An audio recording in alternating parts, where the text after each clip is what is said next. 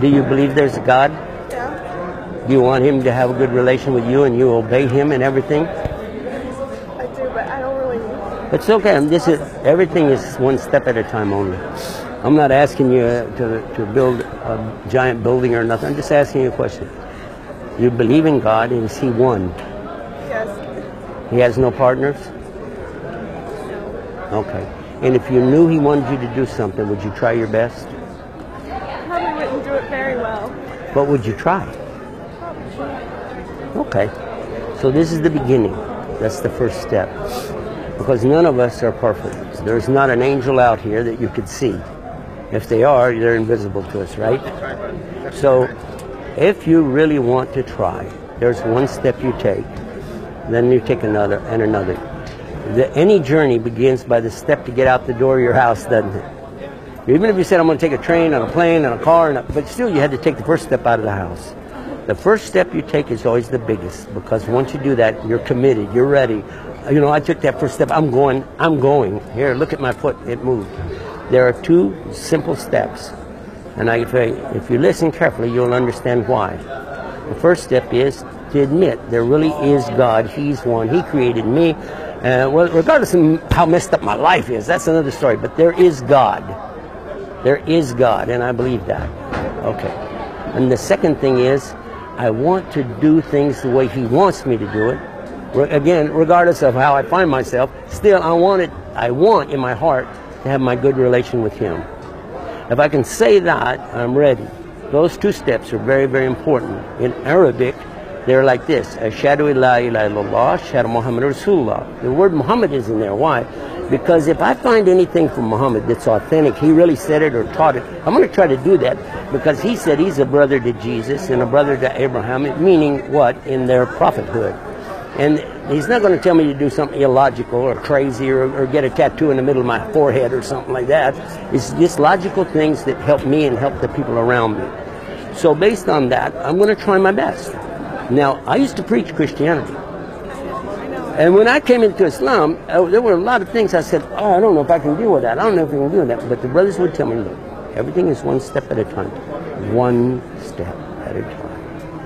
And the first step is simple.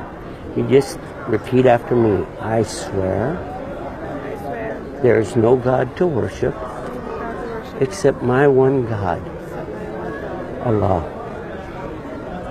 Say Allah. He has no partners.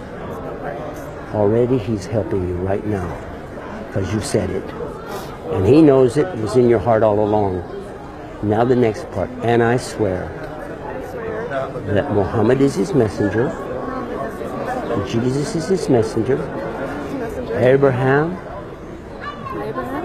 David, Suleiman, Adam were all messengers of God. And I want to do my best. That's it. It was easy, wasn't it? Now we'll do the Arabic. And this is going to hit you hard now because it has so much meaning. Even the prophets, when they heard it, would go down to the ground sometime.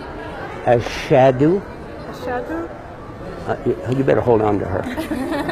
You got her? Okay. Ashhadu an la ilaha illa Allah la sharika la wa ashhadu anna Muhammad Rasulullah wa Isa, that's Jesus, Rasulullah. There you are. Now, what happened to you right here, you just got forgiven for every mistake since the minute you were born until now. All you got is good deeds. No bad deeds. Everything's clean between you and him. No matter what the people think, between you and your Creator, you're good to go. And anything you ask him now is direct connect. And then there's something after this that you'll learn step by step, a connection you make 5 times a day called Salah. It means to connect again with God. And you will begin to learn some of the things that we know. But they'll show you how to do it through the English, a little bit Arabic, take your time. And before you know it, you're going to feel really great. Okay.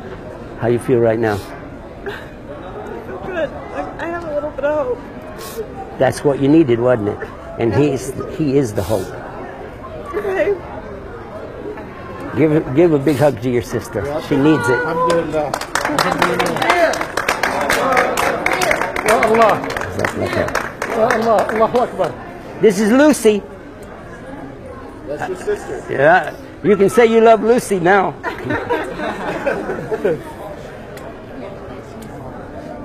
Congratulations. Sister, congratulations. This is the best day of your life right now. Thank you. And we're so happy for you. Very happy.